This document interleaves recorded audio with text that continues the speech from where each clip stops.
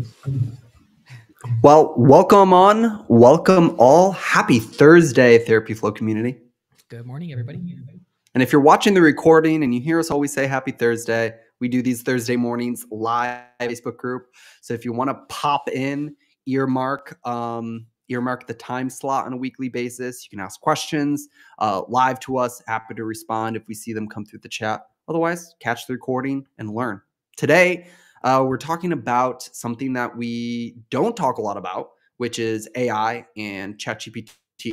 I think that there are some incredible use cases, especially with the development of some new updates and releases this past week that the platforms have made to the AI models. So I thought it was about time that we hop on here, share how we're using it and how we're suggesting that our practices use it. Yeah, I love it, guys. AI is a super powerful tool, and ChatGPT is the most common tool out there in this space right now.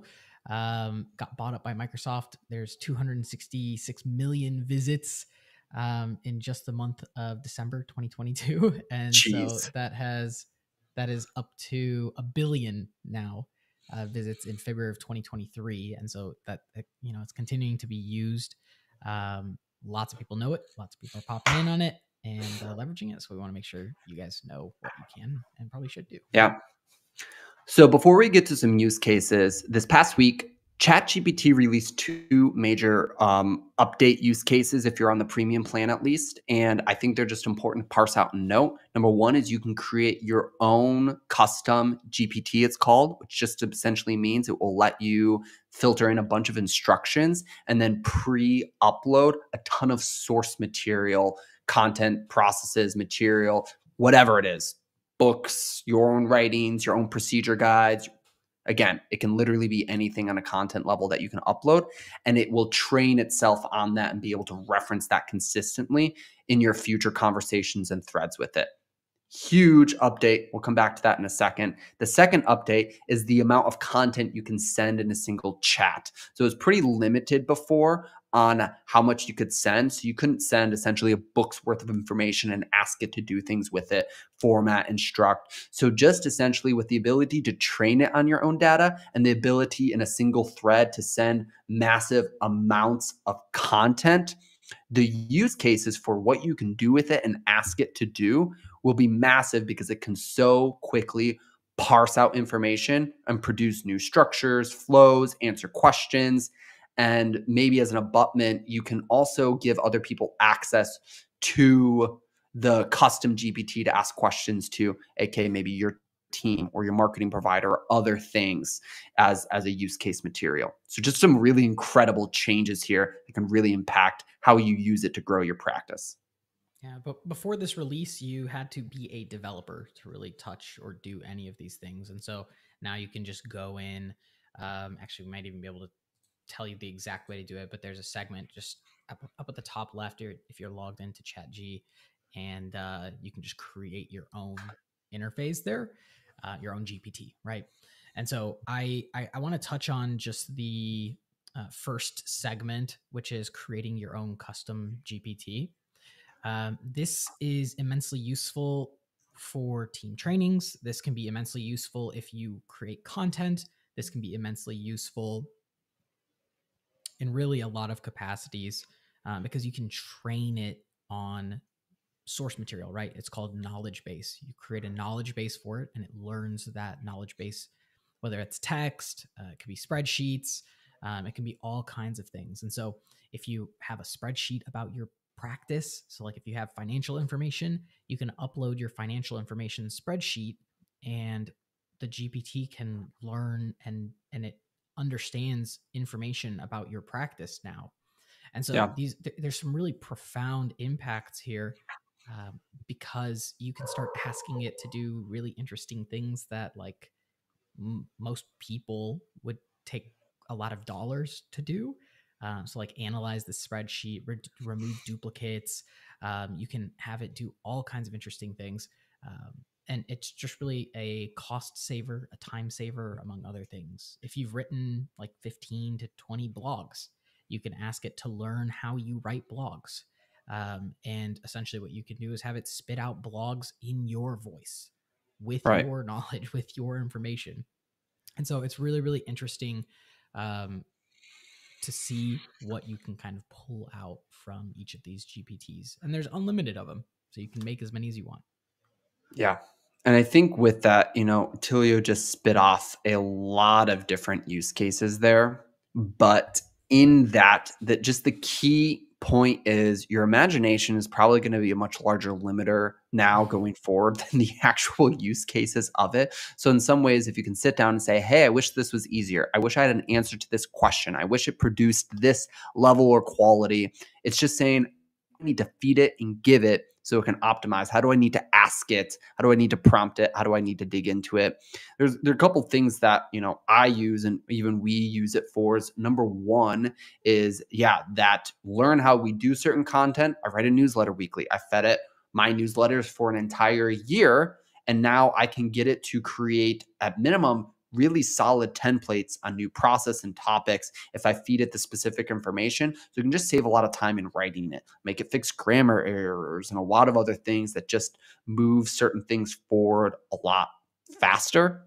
But other use cases is once it learns process content, especially for mental health content, it can reformat lots of content into new things. So something like creating a lead magnet or creating a blog out of a short form copy, taking a meeting transcript that you had showing one of your team members how to onboard or do something. And maybe after it, you film and take transcripts of the 10 calls you had with onboarding your new therapist or your new admin specialist. You could feed all of that to ChatGPT and ask it to create a nuts and bolts onboarding guide for you and your team to reference going forward. You could just create a knowledge base, give your team access to it and say, hey, go ask questions to this first. And if you don't get an answer, then come and ask me, right? So there's lots of use cases here. That sky's the limit for sure. Yeah. And without getting into like all, because I think there's like interesting elements here where it's like, can you optimize prompts to like improve or change or do different things within the system? I don't think we need to touch on that on this on this brief conversation today. It's like masterclass level things that might take a little bit longer to kind of sit down and produce. But when the way that I might think about this at this point in time is if you had a personalized assistant that could take time off of your calendar and you could maybe delegate out to, what would you want that personalized assistant to do? And then how can you create the material to train that personalized assistant? So if you're like, hey, look at my calendar right now. My calendar is 40 hours a week of this one task, 30 hours of this task, and 10 hours of this task. That's my total time. I sleep for this much time. I work on these kinds of activities this much time. I'm responding to team members. I'm dealing with fax things. I'm dealing with like slow optimization processes in my business. I'm dealing with XYZ things. These are all things that are bogging me down. Take a list of some of those elements and maybe look at the big time sucking elements and see if there's a way where you can delegate that to AI. So it might take a little bit of time, it might take a little bit of energy, but it's probably very possible at this point. And I think the time saving aspect is massive category, maybe the first place to do things. But then the flip side is what can AI speed up so now it's actually worth my time doing? Man, social media takes so much time and that's why I don't do it. Or looking at my numbers and getting this spreadsheet to work and format the way that I want. I don't actually want to read this and make decisions about this, right? Time, emotional investment and energy, some of those things. What aren't you doing in your business that you either want to or should, but can't or won't because of the barrier to entry that maybe this will make easier going forward? Yeah. My last maybe encouragement on some of these GPTs is just try to get it to like 80% of what you could do. Right? I Yeah. think sometimes where people get really discouraged is you ask ChatGPT to do something, or maybe you've asked it to do something in the past, and it doesn't quite turn out the way that you want. You're like, well, this is going to be a little bit rough. this is going to be rough around the edges, or it's going to take more time for me to like go back and edit it and do whatever process that you would need to. But the truth is that kind of happens with people too.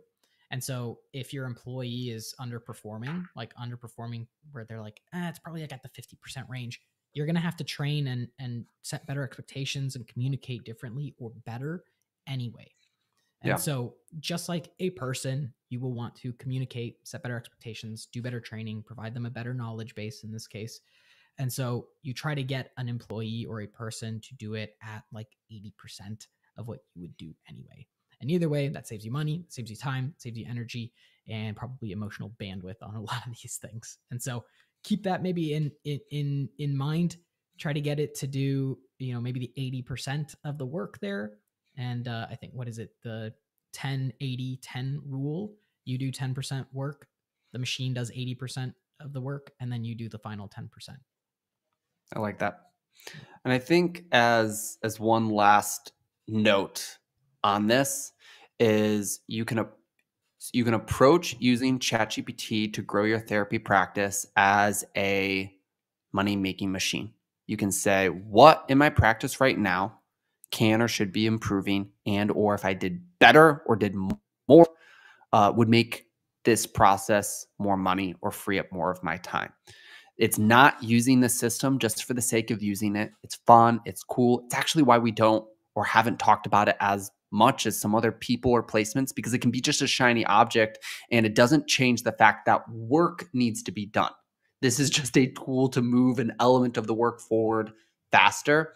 And so that's really what it comes down to, is identify a problem that needs to be solved, that you have a hunch that maybe it can help be solved with, and then apply AI as the tool to get that done. Don't just meander in the land of AI just for the sake of it. Maybe do it for fun or for free time, but know that that doesn't drive direct results for the business if that's the approach. Yeah. I think maybe my last comment is, if you know ChatGPT exists, so does everyone else, right? I think this is like the healthy assumption. I was on a call actually Monday with a bunch of group practices. We were talking about SEO, and I was like, the landscape for SEO is changing. It's been changing, and it's going to continue to change, because just like, ChatGPT can spit out a 500-word blog in 2 seconds. Google knows that you can spit out a 500-word blog in 2 seconds. And so there's kind of deprioritization and reprioritization for a lot of things out there with the emergence of large language models like ChatGPT. So just keep that in mind. It's a massive tool. Don't sleep on it, but I also wouldn't maybe try to like go all in or bonkers on it just yet. I think that there's still a lot that's maybe in flux. So. And that's the best place to land here, is if you said, I tried it a month ago, or I tried it 6 months ago, and it was kind of like, it has massively changed, developed. Even something like a web AI website feedback, since it can now just like pull in web links. I popped in a couple website links and asked it just to do an audit of the entire website, and it produced some great thought, right? So, don't pay that $500 for a random website or SEO audit. Make AI do it and see if it gets you with enough things to move forward. Yeah. I love it. Till next time, guys. Much else, but yeah, we'll see y'all.